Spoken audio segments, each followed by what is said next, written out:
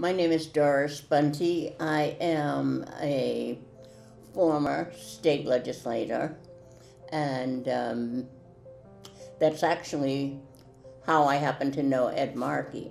As a freshman class, I think that we were unique. Certainly one of the most crucial votes that was cast during that session had to do with the fact that the Boston's black community had been gerrymandered into 5 districts. A lot of people I know had been talked to about not voting with us, and I'm sure Ed had a hard time. The leadership tried hard to persuade them not to vote with the Black Caucus.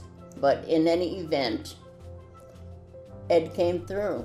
Ed voted with us, and it was remarkable. We won. Not very often did we win, but when we won, it mattered. It meant that the people would be represented. And today, people are looking at issues of fairness and equity, and I like to think that's because of the foundation that you tried to lay back then.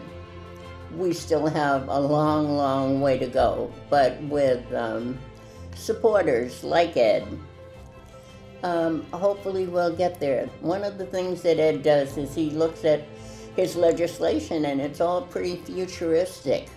I mean, that's what I like about the way he's doing his job. Green New Deal, that matters.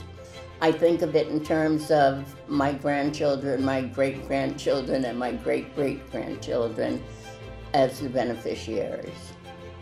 I think that that's one of the most important pieces of legislation, preserving the planet, because that's what it really is. I mean, I think that's essential. I'm happy to be supporting Ed, and I won't ever forget that vote that he cast. It's made us good friends.